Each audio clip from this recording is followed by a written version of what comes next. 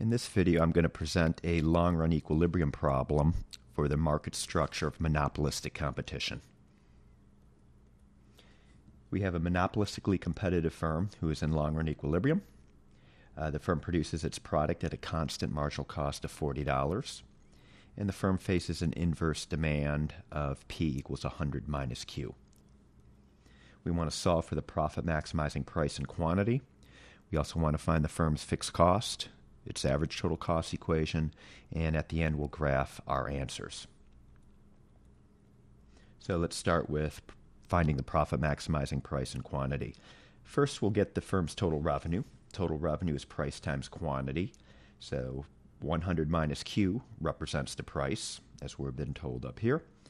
So 100 minus Q times Q equals 100Q minus Q squared. We'll take the derivative of that to get marginal revenue.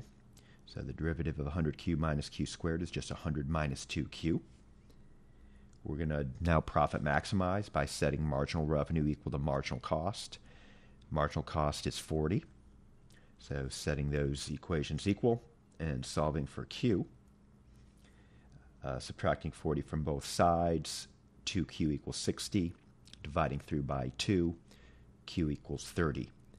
So that's the profit maximizing quantity. And to get the profit maximizing price, plug 30 into the firm's inverse demand curve. So that's what I do here. I take this 30, plug it in for Q, and the firm will charge $70 per unit.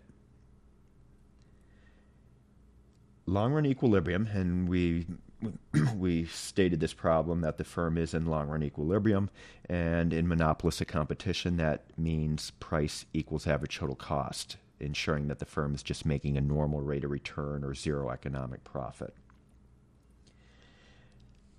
Here's an expression for average total cost. Average total cost is average fixed cost plus average variable cost,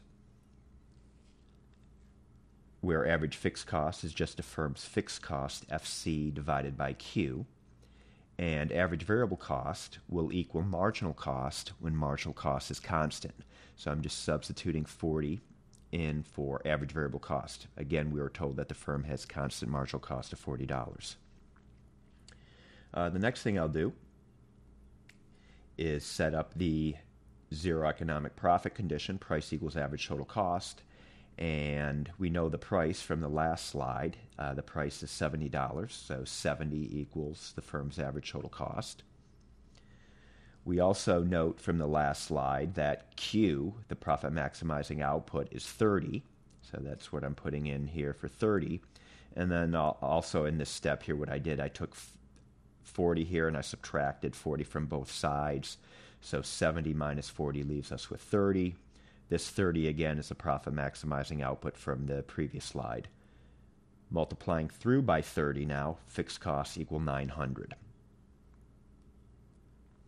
So let's go ahead now and graph. Let's graph the firm's inverse demand, the marginal cost, the profit maximizing output and price. We'll need the firm's marginal revenue, and we'll also put in the firm's average total cost. And here is the graph. So the demand curve, okay, is this line right here. Vertical intercept of 100, horizontal intercept of 100. The firm's marginal revenue looks like the demand, but it has a slope that is twice as steep. Marginal cost is constant at $40, so what we found was where MR equals MC. That happened at 30 units of output. We plugged this 30 units of output into the demand equation. That's where we found our price of 70. Based on the fact that this firm is in long-run equilibrium, we were able to establish the firm has an average total cost given by fixed cost divided by output plus 40, and the graph of that would look something like this. So notice again, in long-run equilibrium, price of 70 equals average total cost. Okay, I hope you found this video helpful.